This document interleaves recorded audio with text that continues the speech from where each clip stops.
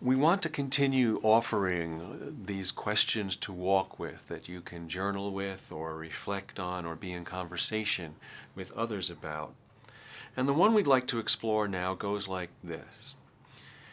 In a conversation with a friend or a loved one, or in your journal, or simply meditating, can you describe your experience in aging?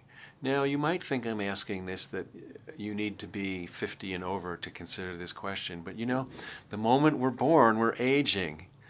So no matter how old you are, I'd like you to consider the ways in which your mind, your heart, and your body are growing, are changing, are shifting.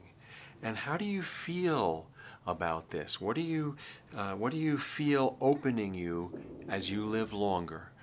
What do you feel opening as you are here today that's different from when you were tomorrow?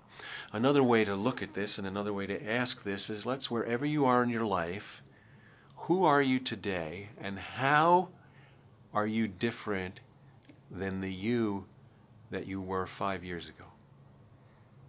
Can you articulate that without judgment? Without judgment. What do you see differently? How do you feel differently? How do you encounter others and difference of opinion? Were you opinionated 5 years ago? Are you more open now? Or the reverse? One of the reasons that I offer this is that we are dynamic, changing human beings. We are not the same. And what often happens is that stops our growth is that we get fixed where we think we are while the rest of us keeps changing. We all take pictures. If you take a picture of a stream, the moment you take a picture of the stream's already changed because it's moving. So it doesn't mean we don't take pictures. The picture is helpful for us to remember and recall the stream. It brings us back to re-enter the living stream, not to mistake the picture for the stream. And likewise with our self-perceptions. Likewise with how we understand the life around us.